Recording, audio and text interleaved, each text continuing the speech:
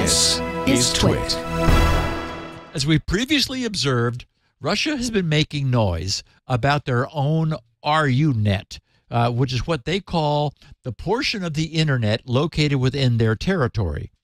It appears that Russia now has a law which requires, and I get to say it, Roskomnadzor to perform an annual test disconnection of the internet for the purpose of verifying RUNet's stability when it's functioning as a freestanding network. And they're claiming that happened in the very early morning last Wednesday, July 5th. However, people in Russia are doubtful.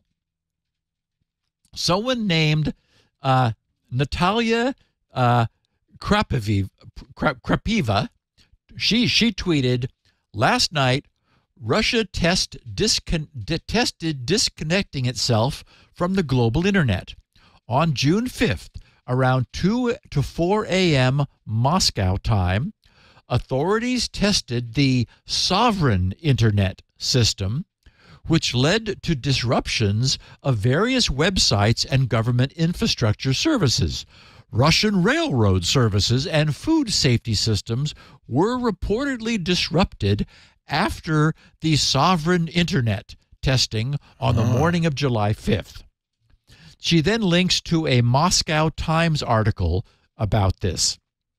However, someone named Oleg Shakarov quoted her tweet and replied, "Please don't take Russian or anyone's claims about testing disconnection from the global internet at face value. Always remember about incentives within the system to exaggerate one's work. There are plenty of reports that there were no universal break in connectivity. There is no real evidence that the drills caused disruption of Russian railroads and the agriculture regulator. I mean this in a literal sense. There is no evidence cited in this Moscow Times piece. As I tweeted earlier, RZD, and that's the Russian railroad, RZD problems started before the exercise and continue today, most likely caused by pro-Ukrainian DDoS attacks." And in fact, earlier, Oleg had tweeted, "The website and app of Russian railroads have been disrupted for 4 days. Customers are told to purchase tickets offline. According to RZD, this is due to hacker attacks. The problem persists today despite yesterday's statement." And says he finishes, "The IT army of UA implied its role."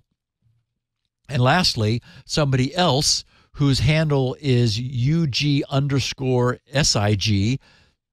tweeted, "Yes, a quick look at the sites that monitor internet plumbing did not reveal any great disruptions during the time period identified in the reporting. One would have expected to see massive routing drops and other disconnections, but I didn't see any of that." So, yes, disconnecting from the internet in any meaningful way for the purpose of isolating all of Russia from the West. You know, have you seen how big Russia is? That would indeed be visible to anyone monitoring the internet's operation. It seems likely that if anything was done at all, it was some token gesture, you know, like they pulled the plug on the Kremlin or something. You know, it's like, oh, look. We stop it. No Russia, no Western connection, no Facebook, no evil Google, you know, and then they plugged it back in again, and that was their annual test.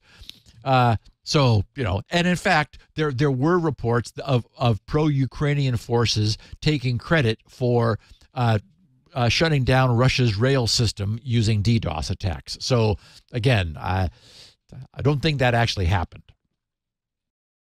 Tech Break is brought to you by ACI Learning.